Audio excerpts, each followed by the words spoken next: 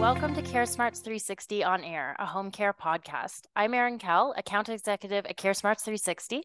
As the home care business booms, many businesses are seeking to start and make it a seven-figure private pay home care business. But the question is, where to begin? To shed light on this, I have invited a distinguished guest with us, someone who has been a driving force in the home care industry for over 2 decades. Please join me in welcoming Julio Briones, CEO of Briones Consulting Group.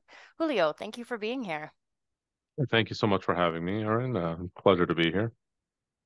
Having been in the industry for over 2 decades, you already know starting a home care business isn't easy. On top of that, growing it into a seven-figure business is far more challenging. So, in your opinion, what key factors should home care businesses consider when shaping their understanding of the ideal client? And how does this understanding impact the overall success of the business?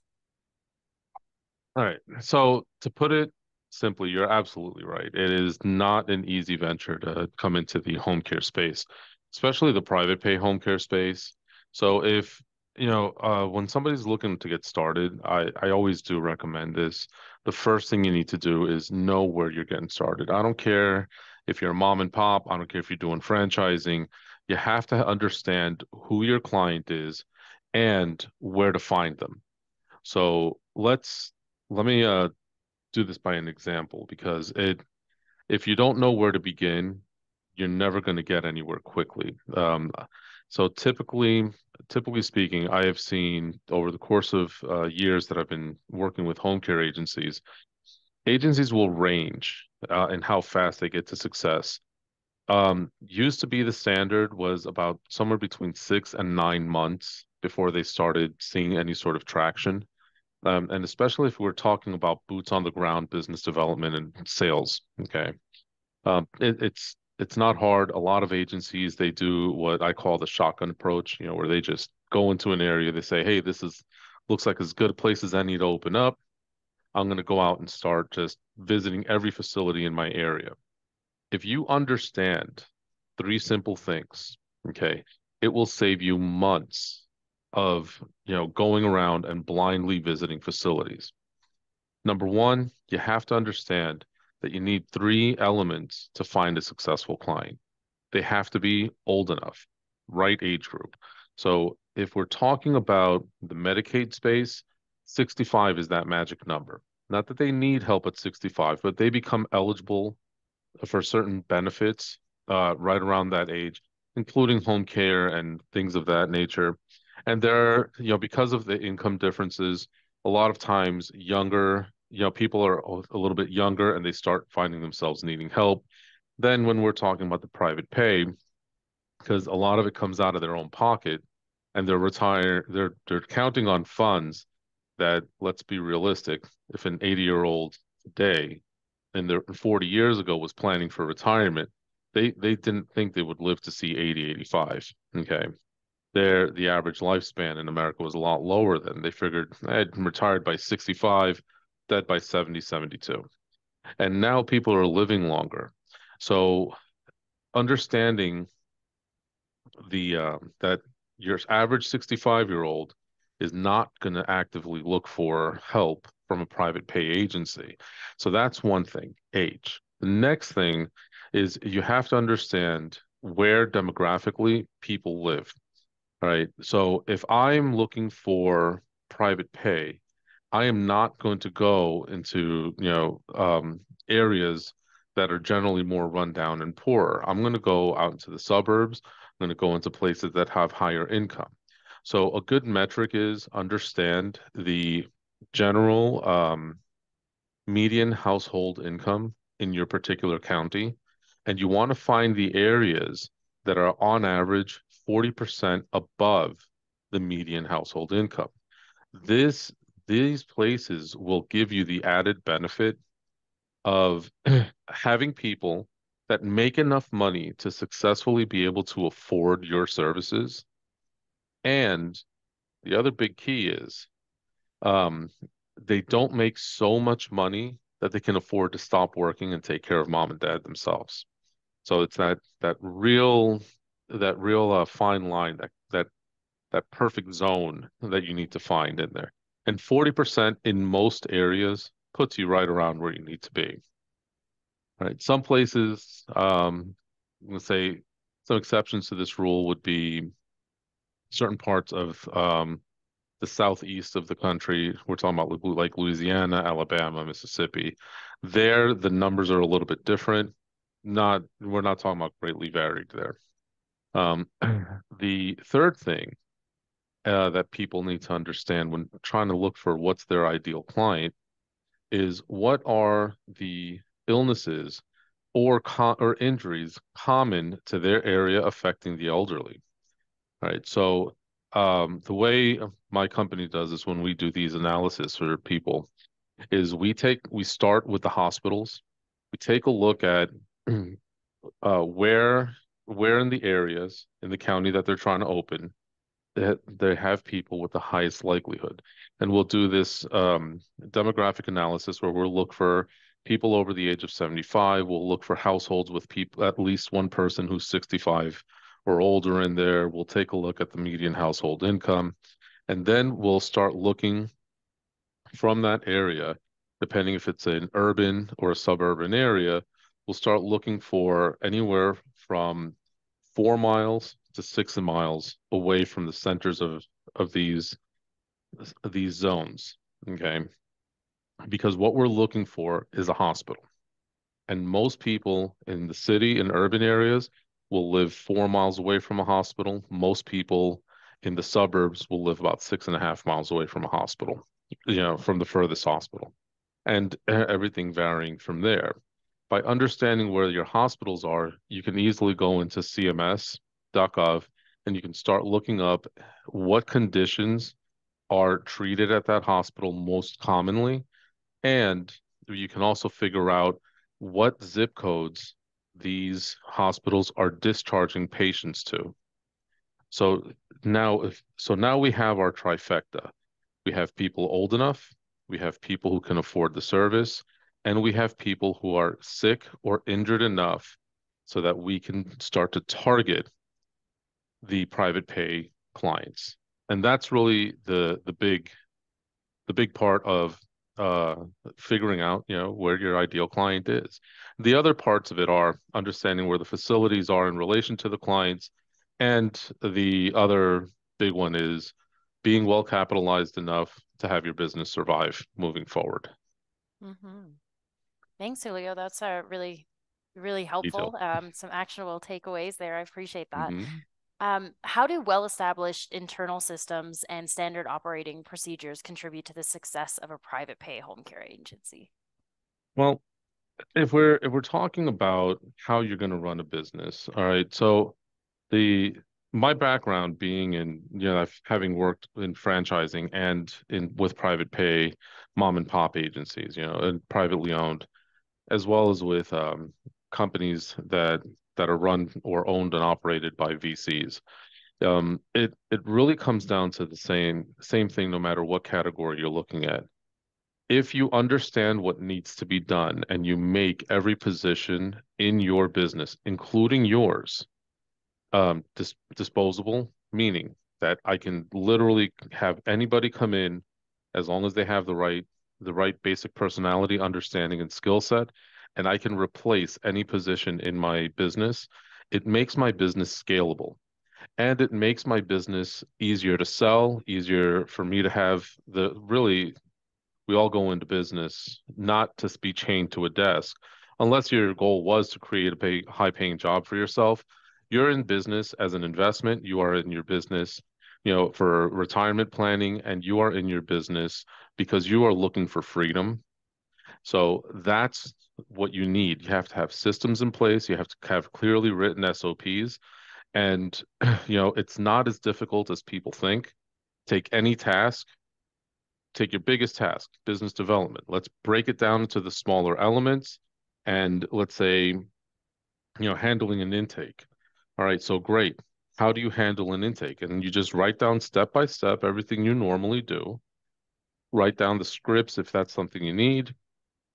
And you need to ultimately take away people's ability to think, for lack of a better way to put it. And that is your SOP. If I can hand this blindly to somebody and have them be able to understand what I do, They can repeat the same process, gives me freedom, gives me the ability to grow my staff quickly, gives me the ability to open multiple locations. And this is really what makes, for example, franchises and large corporate entities so successful. They create a model and then they just repeat and repeat and repeat. And there's really nothing stopping even the most humble mom and pop agency from doing the same thing. Yeah, that makes sense. In your opinion, how does a deep understanding of the home health value-based purchasing model directly influence the growth trajectory of private pay agencies, and what specific outcomes can businesses expect to see? Well, in general, whether we're talking about value-based purchasing or if we're talking about private pay, the entire concept and the intent of CMS, it stands the same. People need better care and they need it in a more affordable way. So, with the rising with the trend of rising minimum wage across the country, and then you have certain states like for example New York, New Jersey, California, and a couple of other states across the country that have an increased minimum wage specifically for those in the caregiving space. Now that means that prices are going up. People expect more value for their dollar. So, this is one of the things that CMS is trying to implement with, the value-based purchasing model. They want these agencies to be able to give more for their money. While their rates aren't going up, their expectations are because the expectations of the end user have to go up. It's no more, it's not as simple anymore as I'm going to send you a caregiver who's going to sit there on their phone playing on Facebook or playing mobile games all day. They want to see that you're actually caring for this. And because the standard is going up in the government payer source model, that means private pay must follow suit. There's no justification for, a client to remain with a private pay agency if they're not maintaining any higher standard than the government pay agency. And quite frankly, if I was somebody who had the money to afford private pay, I would rather just hire an attorney, an estate planner, or elder law attorney, work on my spend down, and get put on Medicaid if the standard is the same. I'm paying for something privately because I want better quality, I want better outcomes for myself or for my loved one, and that's really the driving force. Now, the the only logical conclusion of all of this is going to be that the expectation from these clients are going to be very high as the further we move along. And those agencies that want to remain at the bottom on the level of care to where they're just pretty much, for lack of a better way to put it, brokers of a warm body and a pulse, they're going to have to keep their price competitively low. They're not really going to compete at the higher level. And many of the private pay agencies that want to operate in the most simplistic terms will have to learn to manage their business at the same efficiency and with the lower margins as most Medicaid agencies do. Mhm. Yeah. How crucial is it for home care businesses to stay abreast of industry trends like we're talking about? And how can this proactive adaptation positively shape long-term success? Well, if you're not learning, you're dying. That's really what it comes. Yeah, you have to learn, you have to adapt, you have to know what's coming along. There's advancements in technology, there's advancements in methodology. If we look back, just pre-COVID compared to now, the methods that we use today in order to recruit and retain caregiving staff, they've changed dramatically. The methods that we're implementing, that we're adding in, at least those that are on the cutting edge of things, with AI, with all the regulations that come with that, all the concerns with HIPAA and everything else, all of these trends in the industry that are up and coming, you have to learn to understand so you can figure out which ones actually work for you as an independent business owner. And then you have to see which are you going to be able to or have the capacity to adapt and unfold into your business, all to provide the client the better experience? If I can recruit faster, I can weed out bad caregivers. If I can do that, I'm going to improve the overall quality of my service offering. If I understand technology, maybe I can implement care management or case management, and again, improving the outcomes of my individual clients. People, people don't mind paying for things in the private pay space. People don't mind, if they see their tax dollars being used efficiently and effectively. And the best way you can guarantee that is by being well informed. Absolutely. Here's a big one. How does overcoming the fear of failure contribute to the success of home care businesses? And can you share instances where accepting the art of failing quickly has been a transformative factor? Well, yeah, the art of failing quickly is something actually that we've embraced many, many years ago as me personally, and then as a model that I teach to my clients. Um, the fact is, we should never fear failure. We need to embrace it. We need to embrace it all as a learning experience. Every action you take that moves you forward, even if you didn't succeed the way you expected, you never start over. You're always starting with that experience that brought you to this next step. And learn, if you fail, learn, understand, grow, and keep trying, you're going to see these incremental minor failures. I big air quotes around the failure. They're all learning experiences. Look, if you want to succeed in life in general, I don't care if you're trying to start a home care business or if you're trying to lose 20 pounds, you still have to have the same thing. You have to be able to commit to something, and that's your goals. You have to have certain values. What is important enough for you to continue to move forward so that you can achieve your goal? You have to understand your assets and your liabilities, your personal as well as your professional ones. And I'm not talking about the stuff that goes in the book, when you're doing your taxes. I'm talking about your own personal assets and your personal liabilities. What is it that you're good at? What is it that you're afraid of? What do you need to learn? What do we have to put in place or change about ourselves to encourage that growth, to encourage that forward movement in our life, in our business? Okay. And then the final element of all of this is we have to be able to create measurable steps. What KPIs, what outcomes, what milestones, what smaller goals are you working towards, even if it takes a number of tries, in order for you to get to that next level? And the formula for it is not hard. Pick what you're going to do, figure out what you're good at, figure out what you're not good at, and even if it's the smallest step, but take action every single day. Every movement you make needs to bring you a step closer towards your end goal. And that's the art of failing quickly. Understanding it, recognizing it, learning from it, moving on. You can't let it cripple you, and you can't let it stop you from getting to where you want to be. Absolutely. Thank you, Julio, for sharing your invaluable insights on building a seven-figure private pay home care business. I hope all our audiences also found it very useful. I know I did. Until next time, this is Erin Cahill signing off from CareSmarts 360 on Air, a home care podcast. Thank you. Thank you for having me.